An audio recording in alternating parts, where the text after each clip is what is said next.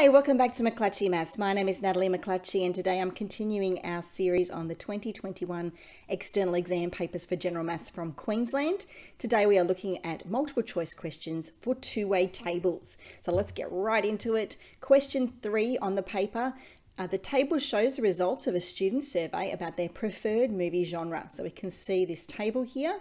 We've got the genres of comedy, action and science fiction, and the year levels 7 to 8, 9 to 10, 11 to 12. And we've got a range of numbers. Now typically with a two-way table, we jump in and start creating totals for each column and each row, but we don't really need to waste time in multiple choice questions doing things like that. Let's read the question first and see what we actually need to do.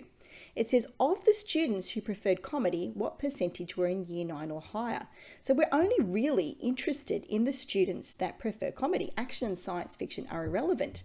So we're just going to focus on this column here. Out of that column only, what percentage were year 9 and higher? So we're firstly going to find out how many students preferred comedy. If we add those together, we get 80 students.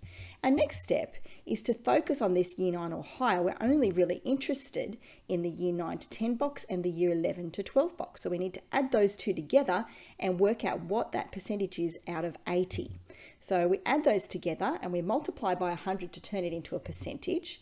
The next step, adding those two numbers together, gives us 60. So 60 out of 80 times 100 gives us 75%, and we can jump straight in and pick D. Okay, so the common mistake people would make here would potentially be adding up all of those totals and perhaps looking across the year 9 to 10 row and looking at the comedy and working out what percentage that is out of the total here.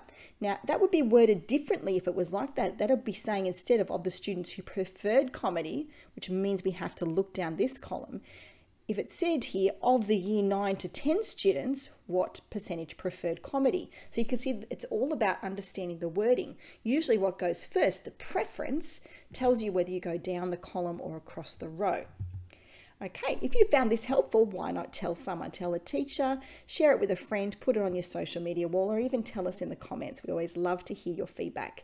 You could like and subscribe to the channel and join the growing family that is McClatchy Maths, or follow us on social media. Join us there on Facebook or Instagram. Typically more teachers on Facebook and more students on Insta.